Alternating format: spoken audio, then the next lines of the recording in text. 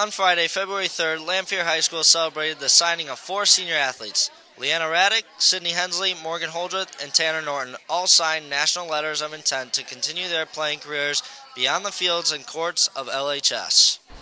Leanna will play softball at Marian University. Sydney will play volleyball at Macomb Community College. Morgan will be raining threes at Indiana Tech. And Tanner Norton will play football at Olivet College. We had a chance to talk with each about their excitement for playing at the next level. I'd like to thank my parents, my family, my coaches, especially Miss Pennett Page. She really introduced me to softball. It just feels great that all my hard work is finally paying off, and I'm just excited about it. It just feels like so unreal. I'm really happy that all my hard work is paid off, and I just want to thank all my family and friends who supported me on the way. I feel honored. I'm happy the hard work finally paid off, and I'm just ready to do it. It's an exciting time for all 4 of our signees and Lamphere Athletics. We wish them their continued success. For the Ram Report, I'm Brandon Holt.